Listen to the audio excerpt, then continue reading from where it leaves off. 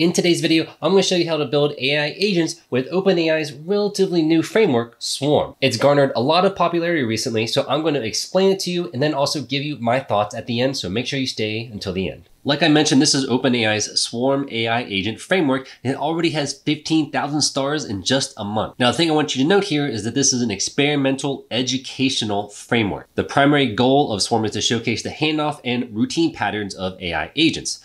I'll get to more of that after we're done showing you some examples. And just make sure you read that says it's not intended to be used in production. The goal is to make the coordination execution of these AI agents lightweight, meaning there's not a lot of heavy processes in the background making this happen. So it does this through two abstractions, agents and handoffs. An agent encompasses instructions and tools and can at any point choose to hand off the conversation to another agent. For example, we ask, what's the weather in New York? So there's a triage assistant.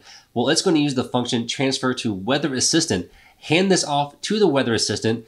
It's going to call the tool or function get weather in New York City, and then return the output that it's 67 degrees in New York. A quick code example of this is we have a sales agent. We just instantiate an agent class, give it the name sales agent. Then we have a function that just returns that sales agent. All right, this is how we're going to transfer wherever we're at in an AI agent conversation to the sales agent. It's going to actually return that agent.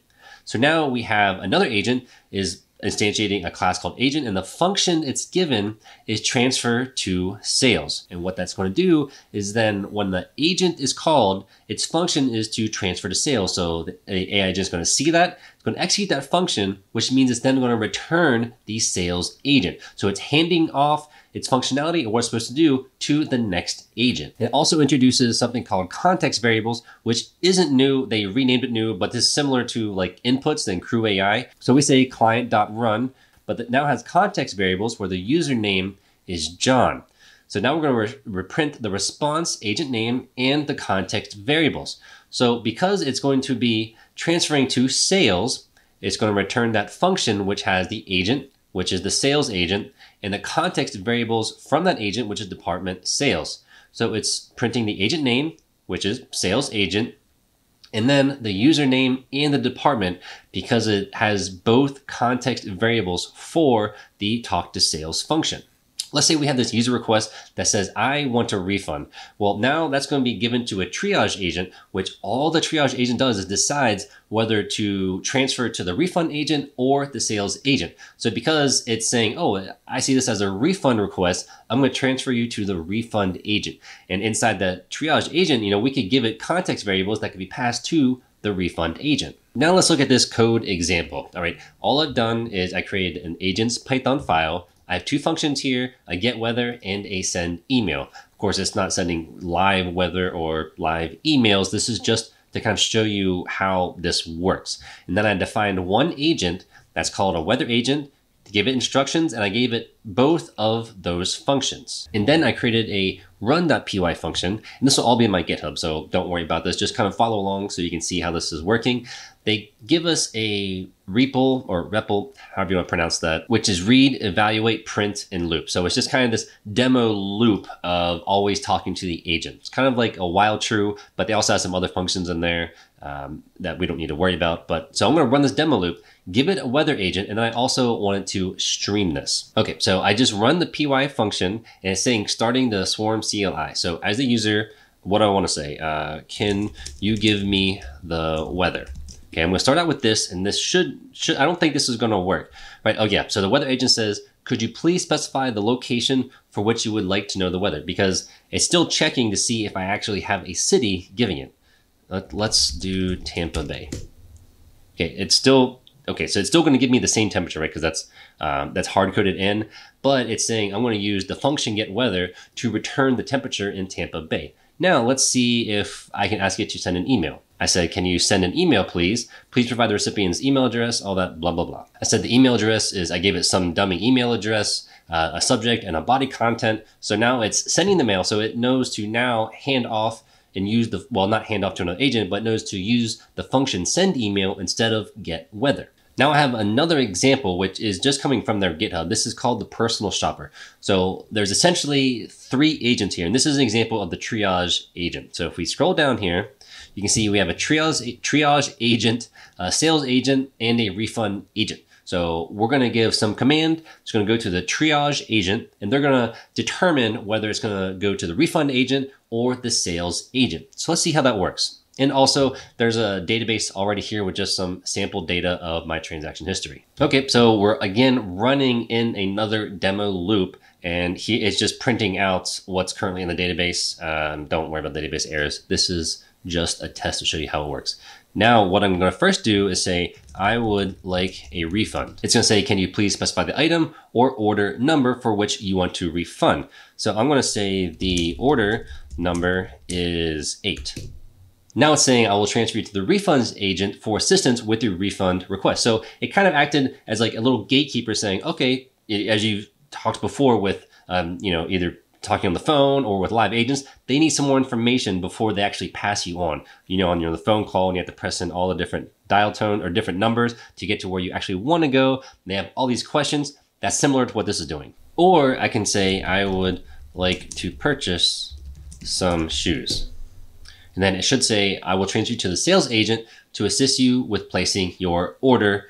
Please hold on a moment. Now, I'm not actually going to place any orders, but with these demos, and they have a few more on their GitHub, but there's not really much happening on their GitHub. They kind of came with some examples. They updated a little bit, but as far as I'm really concerned, this is really just to kind of showcase this kind of different pattern of using an AI agent framework. Okay, so here are my thoughts on this. And I know I kind of went over the examples quickly, but there's kind of a reason for that. I wanted to showcase to you because I've seen it hyped up on LinkedIn. I've seen other creators talk about it and kind of think that it may be the future, but I want to just sit down and talk a second about it. The first thing is AutoGen is actually doing this. They're reconstructing their whole framework to kind of be this pattern, right? I think they also do something called topic and subscriptions, but it's similar to this. Now, with that said, as of right now, OpenAI Swarm framework is a little bit simpler to understand. But the next thing I want to say is that it says it's experimental and you should not use it in production. They said they're not even going to look at issues or pull requests, which means if there's no pull request, that means that nothing that we say that we think can improve it is going to matter, right? They're just going to do whatever they want to do with it. There's nothing that's going to be from the actual user to help them improve it. And also, there are already AI agent frameworks out there that have way more integrations there are more tutorials on and that work right now, and they do more. Now, unless OpenAI comes out and says, hey, we're going to put some development into this, we're going to listen to user feedback, and we really want to make this an AI agent framework going forward that we want most people to use, then, well, that's a different story. And I will, I don't know if I believe that's actually going to happen. It may, I could be wrong, but we'll see. I really made this video because I wanted to kind of like maybe ground some people that have been, other people that have been talking, really hyping it up. But even on LinkedIn, I've seen people say that this is the future. And like, I don't see that right. I'm not saying it can't be the future, but right now they're literally saying it's experimental and not to use it in production. And if they're not taking any user feedback, then I don't see how it can be the future, right?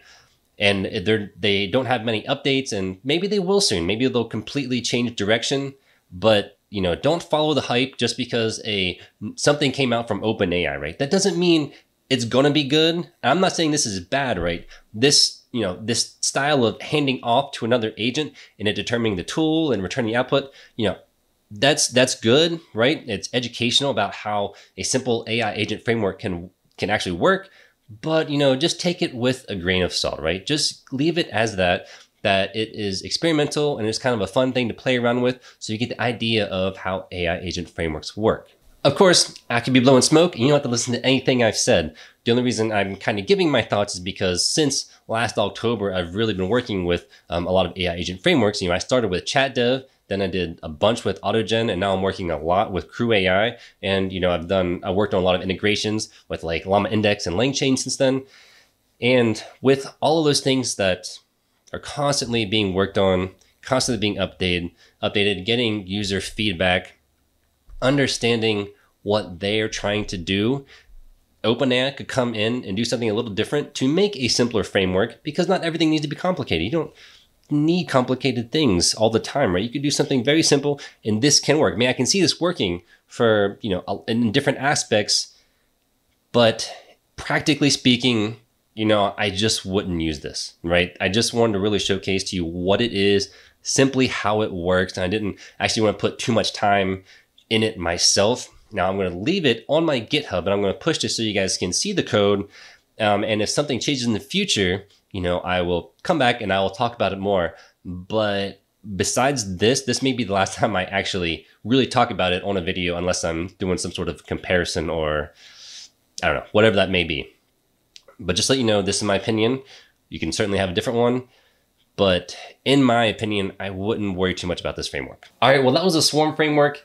As I kind of mentioned, I wouldn't necessarily recommend using this until they say it's going to go out of the experimental stage and it's not just a way to test how AI agents could work with this kind of handoff pattern, right? There are already agent frameworks that, you know, kind of do that, such as AutoGen, and ones that are more established that are always being worked on and we know will continue to be worked on in the future. Thank you for watching. Here's some more videos for you to watch. I have links in the description. Make sure to check them out, and I will see you next video.